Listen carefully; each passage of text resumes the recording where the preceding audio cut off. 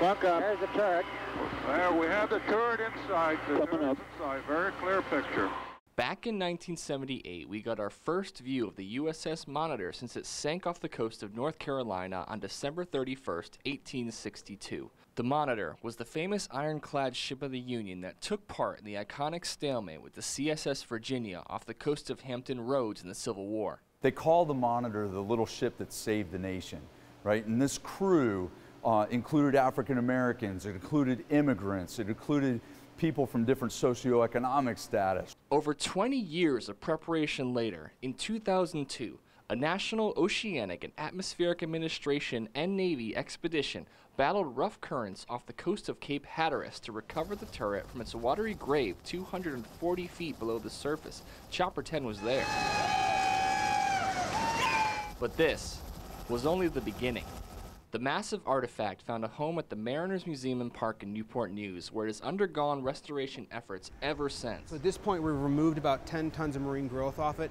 Along with the turret, thousands of parts, water pumps, gaskets, and cannons were recovered and are being processed right now under the direction of William Hoffman. We have the most complete and early steam engine room in the world. Why everything's in tanks is to basically use electrochemistry to chemically break down the corrosion to free those ocean salts. So today we're being visited with some top members from both the Navy as well as the Naval History and Heritage Command as well as the National Oceanic and Atmospheric Administration. This is essentially an open house. You're just going to follow me straight in. Just watch your head. It's something else to be in the tank next to the turret and feeling the gravity of the story. It's something that I think helps sort of buoy us over the course of a very, very long project like this one. The conservation project is planned to take around 33 years from the recovery of the turret in 2002 to the public display date of 2035. Before I went to graduate school, I was volunteering here because I knew I was very interested in archaeological objects. Lori King, years later, is back at it.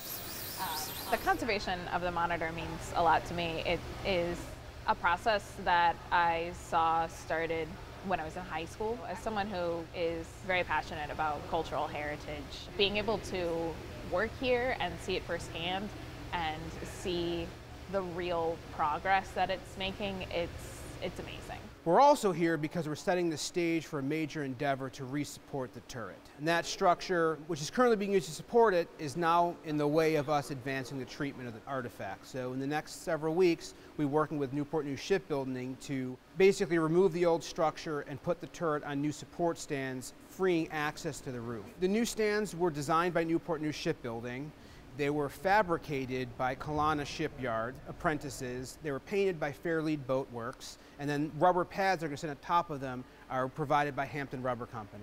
So it's a real team effort of partners in the region. With the roof more easily accessible, the team can advance the process of getting the artifact ready to be seen by the world. Our goal here, as we'll see both from Monitor and from the museum, is about telling the stories of people. The mission is to tell stories through objects.